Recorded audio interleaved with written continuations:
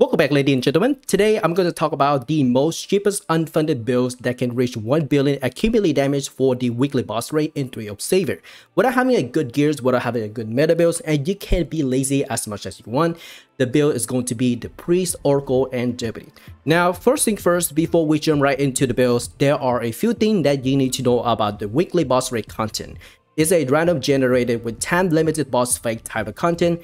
This content rotates weekly with different bosses and weekly skill pattern. For example, for week 66, which is last week, we have Demon Lord Noels with overcharge, dead runes for explosion, rune anguish, and accuracy specialty. And for this week, we have Demon Lord Monarchs with purifying stones, overloads, meteor shot, rune magic, and critical resistance specialty. So pretty much you can already expect that you are going to experience all different kind of mechanics and boss fight every single week. Now some boss will bring the pain against your favorite builds, some boss is just stupidly strong, and some boss will have a crazy mechanic that will make no sense. Now speaking of crazy mechanics, we actually had a worse combo with the weekly pattern skill 2 weeks ago, which is the week 65 where you have to fight against Fossil Laurel with Fluorescence, Breath, Sandstorm, Magic Absorption, and Evasion specialty. In addition, there is a damage ranking system. Top 10 players will receive a special item that will only available for that week, which is really nice by the way, saying you can actually make silver by selling the awesome cosmetic items. You also get a special titles and furniture for the housing system, assuming if you can get top 10 by the way. Another thing you need to understand is that weekly boss rate is considered to be the most mandatory content in 3 of Savior, because you can actually get a lot of items like mercenary badges, Mrs. Tom Page, Magic Stone, Boruta Medal, Shining Demon Lord Cube, but more importantly, Arc Storm, Arc Frag, and Boruta Seal. Now all these items are extremely valuable, especially for the new and return players who are trying to grind and cap out mercenary badges weekly as much as possible, so they can continue to build and upgrade the character over time.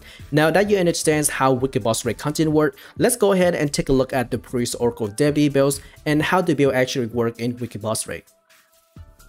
Priest, Oracle, Deputy class combination is a standard support build for all type of content, ranging from casual rate content like Val Hopper and Vardas up to endgame rate content like Yuting, White Witch, and Hard Morinponia. This whole class combination offers a variety of skill set that can amplify your party performance on a whole different level. However, there is one class in this combination that stands out the most compared to the rest, and that is going to be Oracle. Oracle is a debuff support class that greatly amplifies your party damage outputs with ability like Death Sentence, Divine Minds, Arcane Energy, and Prophecy. So far, Prophecy is the best anti-crowd control skill against removable debuff like Stuns and Freeze. In addition, Oracle has a special skill called Twist of Fate.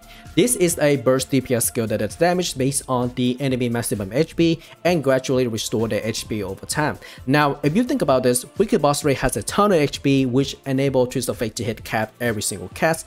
More importantly, the boss does not regenerate HP unless your character can completely eliminate the boss, which will pretty much reset the boss HP back to 100%.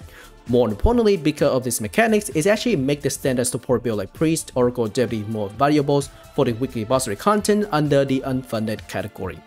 Going to the gameplay, what you want to do is actually setting up your Deputy buff for SP and cooldown reduction. These two effects will come in pretty handy because your goal is to reduce the cooldown of Twist of Fate and spam it as much as you can for every single run. The reason why I mention every single run is because you can only cast roughly between 13 up to 15 times per run due to the time limit and dealing with the mechanics while keeping your character alive as much as possible. However, you will have 7 runs available every single week. I actually did some calculation for the 7 runs. You need roughly around 150 million damage per run for the 7 runs to achieve 1 billion accumulated damage. But of course, there are many other ways to improve the damage further without having to rely on Twist of Fate to achieve 150 million damage for every single run. The first method is auto attack with Blessing and Sacrament Priest buffs, and the second method is using high level assister. The second method is actually more reliable compared to the first methods because the assister are much more easier to manage and control since you don't have to focus too much on spamming auto attack. In addition to that, you can actually time your Oracle Death Sentence along with the assister burst ability to bring out a huge damage output. My personal favorite assister would be Fossil Lord and Tantalizer.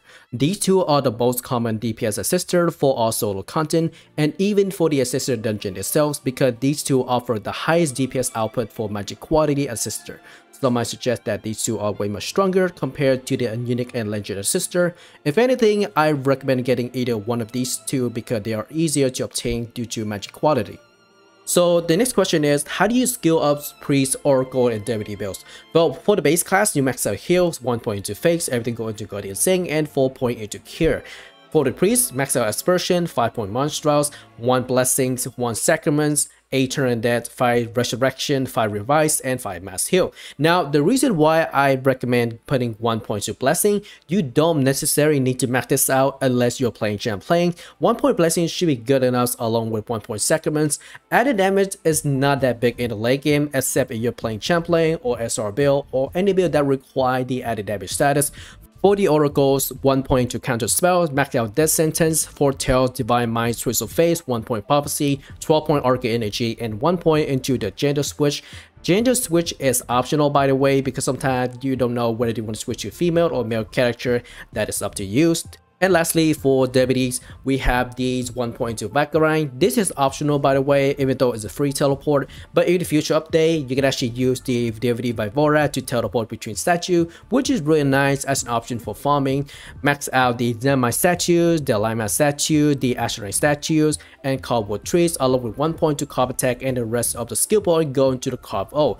Now, the reason why there is only 1 point into carve attack because I want to unlock the art attribute called Crit Statue. What it does is remove the attack function of the card attack and increase 1 level of deputy statue in range of the card attack, which is really nice, by the way, since it allows you to increase your statue level by 1, which gives you more SP and cooldown reduction. It does not apply to Goddess Asherai statue, so keep that in mind. However, there is another trick with this skill. The moment you craft the World Tree statue and it does not apply silent debuff, you can actually use this ability to refresh the debuffs and apply back to the monster. I don't know how this work, but it worked perfectly for weekly boss raid. Silent debuff is probably the most powerful ability, most powerful debuff to kind of cancel out the monster and the boss as well. And using it in the wicked boss raid is like a freebie, by the way. You don't have to worry about the monster attack or the boss attack, and all you have to do is just kind of focus on the wicked pattern skills and keep crafting the statue again and use card attack wherever you need to reapply the silent debuffs on the boss and monster. As for the equipment, you can use either free legendary equipment from the episode 12 questline, which is Disney Savidos, or border equipment from Scarecliff's Legendary, which is random and fixed concepts inker. For the fixed inker, you can actually use Galamit since they are easier to extract and obtain through the mercenary bash shop. Here is a full equipment for Watanabe.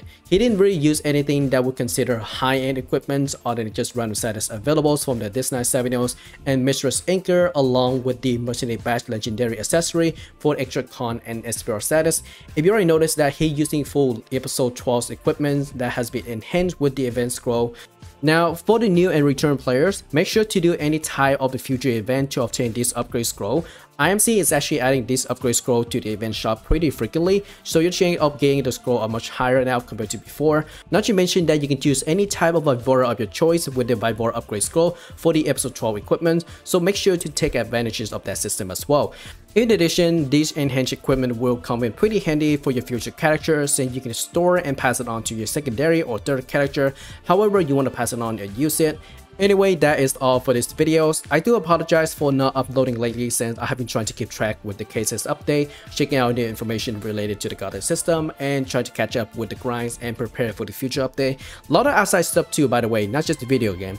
Also, if you have a friend who's having troubles of getting 1 billion accumulated damage for the weekly boss raid content, maybe considering sharing this video to him or her to see if it work out or help out that person. With that being said, thank you very much for watching, and I will see you all in the next video. Peace out.